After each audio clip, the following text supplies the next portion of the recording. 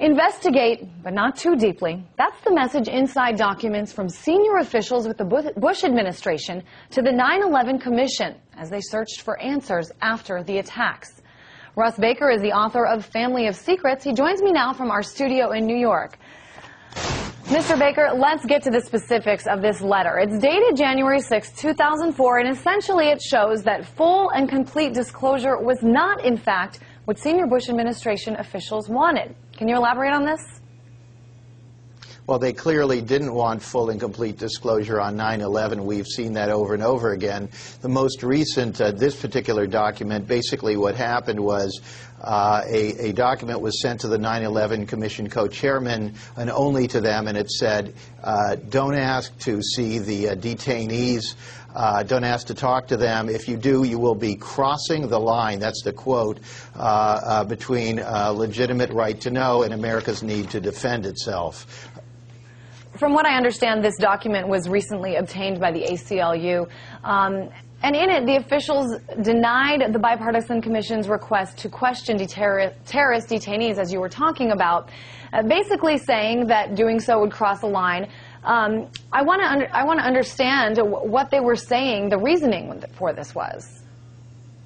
Well, they didn't give any reasoning. They left it at that, and of course the speculation is what could that have been about. The 9/11 Commission was charged with trying to get to the bottom of the larger affair, what had happened in the first place, and what had the U.S. response been, had it been correct, and so forth. Of course, there are so many questions. A large share of the public feels that they haven't gotten the whole story, and this only confirms that. Here you have them saying, don't talk to people who may have had some sort of knowledge about the operation itself, and of course the Commission had every right to want to talk to these people. There is speculation that the real reason they didn't want them to talk to them was that at that point they were unaware that the interrogators were using basically what was tantamount to torture, and that this had not come out. So I'm curious, I mean, in your research, what has, tell me some of the more specific things that you found.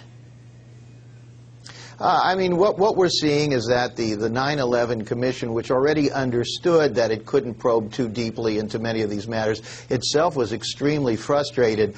Now we're finding, of course, that they told them don't talk to the detainees, but they also had this policy where when they went and spoke to even, let's say, officials of the Central Intelligence Agency or the FBI or what have you, the agencies required them to have minders. This is another person sitting there basically sort of intimidating the person who was being asked, and I can tell you from my experience over the years covering situations in authoritarian and totalitarian countries, that's what you expect there. You certainly don't expect that kind of attitude in the United States. I thought it was pretty interesting also in your findings. I mean, the way that the government officials painted it, not having high government officials present during some of the questioning would, quote, impede the investigation. You said the 9/11 Commission was frustrated, but how did they react to this? They basically didn't have much choice. I mean, they went along with it, but they complained. I mean, the key thing here is they're now increasingly admitting that their hands were tied, that they felt that they were stymied and manipulated and basically lied to across the board. They have to speak in a more delicate manner than I am, but the reality is that very clearly the government did not want them to tell the full story of what happened. And even in this situation, with the matter relating to torture, I think there are deeper questions. For example, not only was the issue of them hiding the fact that they were torturing and violating international protocols to which the United States was a party, but there was a whole question of the effectiveness of the torture itself. We increasingly hear from people in the intelligence services who say that the torture is not effective. It tends to produce more false information than correct information. So this indicates a level of incompetence, not only a level of deceit. I'm curious what you think. I mean, the 9/11 Commission, they're a bipartisan commission. Obviously, their job was to find out everything, or the job that we were told they had was to find out everything possible about 9/11. Do you see perhaps in the near future, especially after books like yours are coming out, that we're going to start hearing more from these members of the 9/11 Commission about what really went on?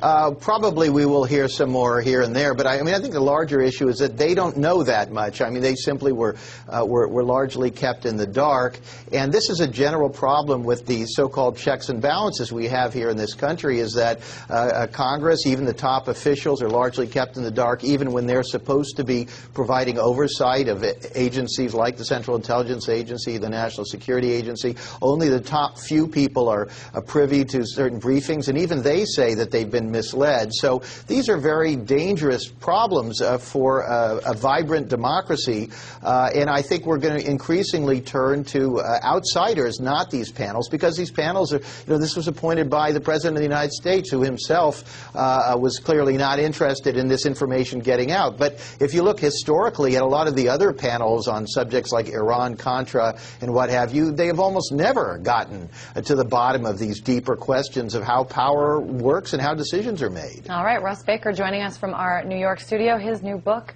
Family of Secrets, about the Bush dynasty and what he calls a lot of secrets.